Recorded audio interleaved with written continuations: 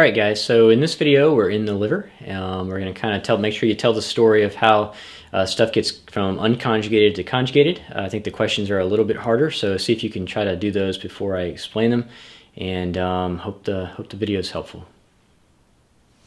Alright guys, so the question reads, a 16-year-old boy who immigrated to America is brought to the pediatrician by his mother because she noticed a recent color change in his eyes. There is no previous history of this occurrence, otherwise the boy has no complaints. The pediatrician obtains lab values which demonstrate the following. It has total bilirubin at 5, direct bilirubin, indirect bilirubin, AST, ALT, and of course the GGT. Now it says, a liver biopsy reveals accumulation of dark, coarsely granular melanin-like pigment in the centrolobular hepatocytes. Which of the following is the most likely explanation for the patient's symptoms? And it gives these kind of mechanisms here. So to do a question like this, and you know, anytime they're talking about this bilirubin stuff, you gotta understand how it works. As the bilirubin comes to the liver. Okay, so basically the bilirubin, it comes to the liver and it's going to come in the unconjugated form. Okay, unconjugated bilirubin. From this point forward, I'll just say UCB, unconjugated bilirubin. Now, another name for unconjugated is going to be indirect. Okay, so unconjugated bilirubin is also known as indirect bilirubin. It comes into the liver, and when it gets into the liver, it's going to meet this thing called UDP, glucuronal transferase. Okay, UDP, glucuronal transferase. And so when it sees that, when it gets there, all of a sudden that bilirubin becomes conjugated. Okay, it becomes conjugated bilirubin. It transfers its way, moves through the rest of the liver. Okay, just think of it like that, and then comes out, you know, biliary tract, and then goes down here, and then it will be, as they say, reabsorbed in the intestines. Urobilinogen. Ogen says to make. Urobilin. Or it comes over here.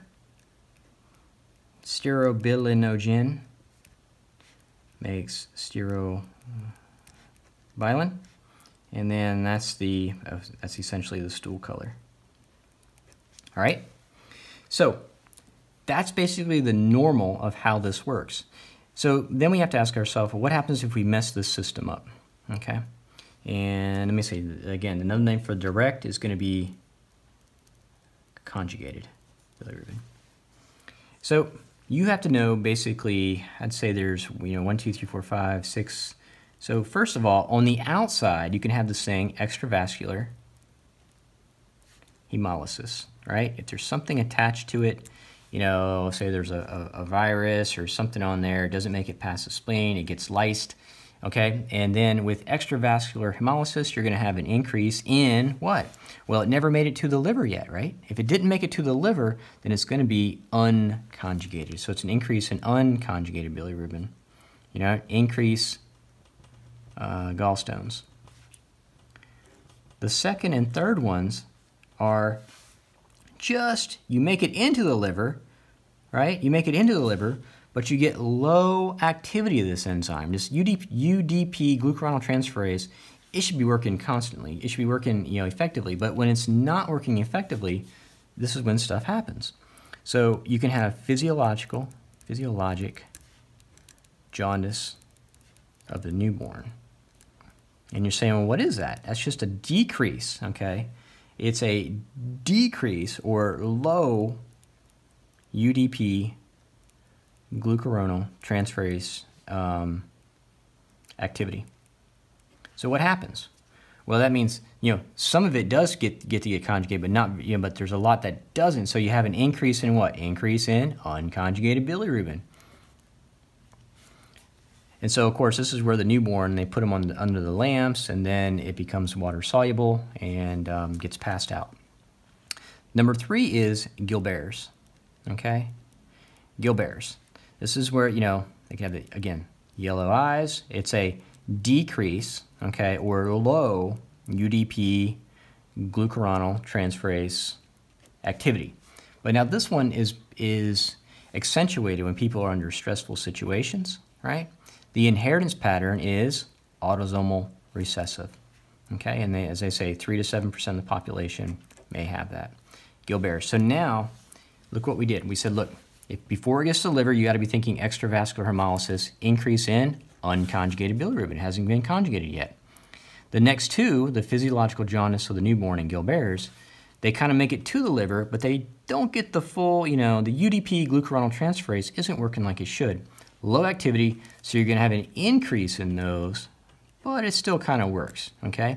Physiological jaundice of the newborn and then Gilbert's. Now, if it gets, well, I should say this. Number 4 is, it's called Crigler-Najjar. Now that's like saying no UDP glucuronal transferase, okay? If there's no UDP, am I getting, or absence of that, okay, then you're getting massive unconjugated associated with kernicterus. Now, number 5 says, okay, you've been conjugated. Now, the next step is to get out of the liver, right? There's a little transfer process in this. But if that little transfer process doesn't work, that one's called Dubin-Johnson. Okay? Dubin-Johnson, associated with the dark liver, okay, when they look at it under biopsy. And this is a problem with, how do we say, bilirubin transport. Okay, this is again, problem with bilirubin transport. And then the last one, if you have some type of biliary tract obstruction. Okay, now if I have a biliary tract obstruction, what am I going to do? I'm going to have an increase in what? Unconjugated or conjugated? Well, they've already been conjugated, so it's going to increase in conjugated bilirubin. In Dubin-Johnson, it's after they've been conjugated, so am I going to have an increase in unconjugated or conjugated? I'm going to have an increase in conjugated bilirubin because it happened after. So if you just follow this storyline and tell a story of how the bilirubin becomes conjugated through the enzyme UDP glucuronal transferase, you just start telling me where the problem occurs. Was it here? Was it here? Was it here? You know, where was the problem? And then you just put a name to it. Okay? So, and again, I can't stress this enough, is make sure that you understand that conjugated is AKA direct. Those are interchangeable. Don't let them kind of fool you with that. Unconjugated, AKA indirect. Okay? So with this one, you also, remember on your exam, on your test thing, you got this thing up on the top right, so it's the lab value. You can click on it and you can get normal values, you know, for this. Now for the total bilirubin, total normal should be between 0.1 to 1.2 milligrams per deciliter. For the direct, also known as conjugated bilirubin, the normal should be less than 0.3 milligrams per deciliter. For the indirect bilirubin, the normal should be 0.2 to 1.2. Now, you don't have to memorize this. You just click on the button and then you find it. AST, 14 to 35. I mean, you kind of have an idea that these are just, they just look normal. They're pretty low. And then GGT, 0 to 118.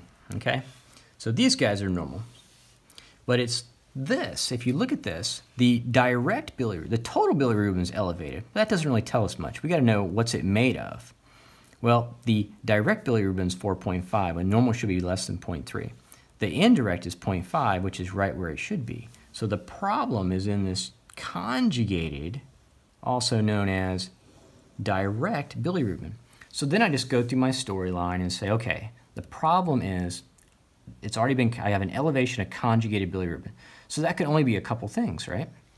In this storyline, it could either be Dubin-Johnson or biliary tract obstruction, at least in this little timeline. It says a liver biopsy reveals accumulation of dark coarsely granular melanin-like pigment in the centrilobular hepatocytes. Which of the following is most likely explanation of the patient's symptoms? Elevated direct bilirubin, dark on liver biopsy. You got to be thinking Dubin-Johnson. So the diagnosis is pretty easy, Dubin-Johnson, just based on the bilirubin. But of course, step 1 is going to say, it's not that easy. Tell us the mechanism. Is it impaired transport of unconjugated bilirubin? No, you know I put that one as answer choice ABC if you fell for it. It's not unconjugated. Unconjugated is up here. Dubin-Johnson, it's already been conjugated, not him. Is it low UDP glucuronal transferase activity? No, that would have been physiological jaundice of a newborn. This is not a newborn. Or Gilbert's. And of course, with Gilbert's, both of those, you'd have an increase in unconjugated, not the conjugated. Is it absence of UDP glucuronal transferase? No, you would have a skyrocketing kernicterus. You wouldn't even be at this point. That's actually Krigler-Najjar, and it would have a massive, obviously increase in the unconjugated bilirubin. It wouldn't even be in this situation. Hepatic cirrhosis, distractor, impaired transport of conjugated bilirubin. Yeah, it's the transport issue with the Dubin-Johnson, right there. Okay, just make sure again. Tell the story. Tell the story, and you'll be just fine. And then the last one here says a 25-year-old medical student is finishing up her surgical rotation, has been studying for the USMLE Step 2 exam, which she has scheduled in 2 weeks. She has been worried about having time to prepare for her exam during this rather stressful rotation. Her mother is visiting her and notices that her eyes look a little yellow. Other than the stress, she has no medical concerns or symptoms. Which of the following conditions shares the inheritance pattern that may explain the student's condition? So another two-stepper at least. What does she have? So she's a person, she's got the yellow eyes, she's under a lot of stress. We know she's got Gilbert's. Now, there's no Gilbert's in this because they say which one shares the same inheritance pattern. We know that Gilbert's, 3 to 7% of the population, shares an autosomal recessive pattern, okay? Now, which one of these is autosomal recessive? And this is just strictly, go back and watch the genetics videos. You don't have these memorized. We know that the myoclonic epilepsy is mitochondrial. Marfan's, autosomal dominant. Rett syndrome, right, with the hands, X dominant. Neurofibromatosis, autosomal dominant. Gaucher's, autosomal recessive. That's the connection. Okay? Now, probably the way the step might even do this was that they have those pedigrees down here and say which of the following pedigrees is reflective of this patient's condition, and you'd have to identify which one was the autosomal recessive. But again, review those genetics videos, and I think you'll be just fine. So I hope this was helpful, guys. And again, just make sure you tell the story, okay? Tell the story. Hope it was helpful.